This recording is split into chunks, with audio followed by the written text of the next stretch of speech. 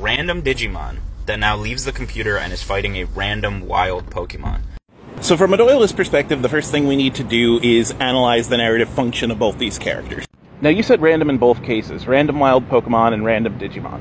So we don't know anything about the Digimon's personality or even their type, and we don't know anything about the Pokemon's history or even their type. It's just a Digimon versus a Pokemon, and I think a doylist would say they'd tie. When two characters fight and you know absolutely nothing about them, usually that's a piece of setting set dressing, and usually you're shown the fight without any conclusion. Sometimes one side or the other could win the fight, but that's usually setting up something in the plot. And at that point, we'd need more info than random. You could make an argument that it is slightly favored on the Digimon side, because Digimon in general are characterized in their series to have more agency than Pokemon do.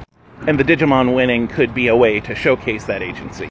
But once again, with very little info, there's actually not a whole lot that you could say other than they either tie or whoever you want to win wins. It's kind of like if you asked me if two boxers went up against each other in a fight, who would win? And I asked you, well, which boxers? And then you're like, I don't know, two boxers. At that point, I'd be like, I don't know, one of them. But as soon as they cease being random, things change. In fact, this is my favorite way to explain the difference between doylist and Watsonian perspectives. Let's say that Boxer A has an amazing record, basically has rarely lost a fight in his life. However, he went up against Boxer B 3 times, and every single time he's lost. Boxer B has a pretty horrible record, actually usually loses more times than he wins. Boxer B has a pretty horrible record, usually he loses more times than he wins. And he's been on a losing streak, and he's going to go up in a 4th match against Boxer A. Which Boxer wins? The Watsonians usually say Boxer A, the doylists usually say Boxer B. Because all the evidence shows that Boxer A is the better boxer. But all the history shows that Boxer B has never lost to Boxer A.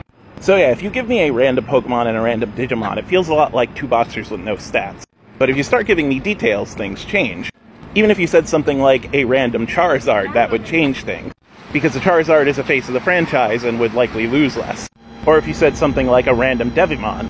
Devimon has been used both as a villain and as a redemption archetype in Digimon, which once again makes him less likely to lose a fight. And the more specific you get, the more clear the whole situation is. Like if you brought Ty's Agumon into it, or Ash's Pikachu. In fact, Ash's Pikachu is a doylist dream and nightmare because it beat a higher level Onix with a Thunder Shock. And I still can't wrap my head around that from a Watsonian perspective. So yeah, if a random Digimon fought a random Pokemon from a doylist perspective, it would be an awesome background fight in a Digimon-Pokemon crossover that has no conclusion.